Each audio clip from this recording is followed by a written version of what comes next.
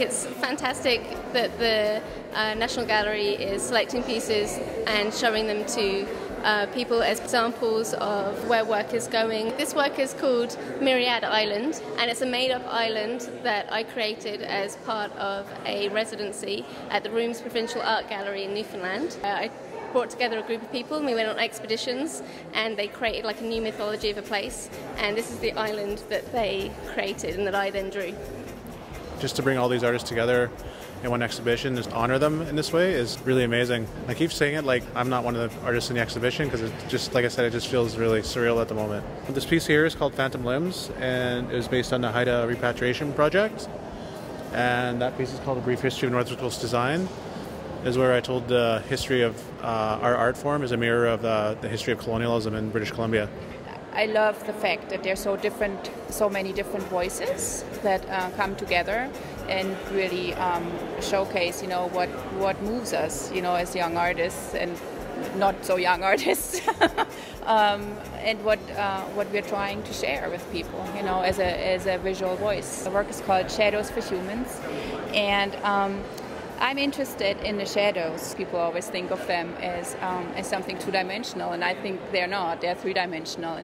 This work is really playing with that idea and making it an experience with you, where you walk through them and become an object among objects, and that's sort of that encounter is a fascinating moment that I want you to experience and hold. I feel very fortunate to be in the biennale. There's only a certain number of works, and I'm sure the gallery collected quite a few works in the last 2 years. So it seems like I'm in a small percentile of people that were included in the show. So I feel quite fortunate. The work I made here is called The Unfortunates of Darcy Island. A very kind of narrative-driven piece about a Chinese Canadian leper colony off Vancouver Island. I'm very interested in that narrative and how it might parallel with socioeconomic spatial segregation in Vancouver especially. There's a history of that in BC, and the leper colony is the most extreme and kind of grotesque version of it, but I think now in modern day there's more subtle forms of that kind of socio-spatial segregation. Je suis vraiment très contente d'être dans cette exposition-là, que je trouve que c'est une belle exposition. C'est très bien commissarié. Et être dans la collection, c'est sûr que c'est une grande joie pour moi. J'avais déjà des pièces, maintenant il y en a d'autres qui s'ajoutent, des travaux plus récents.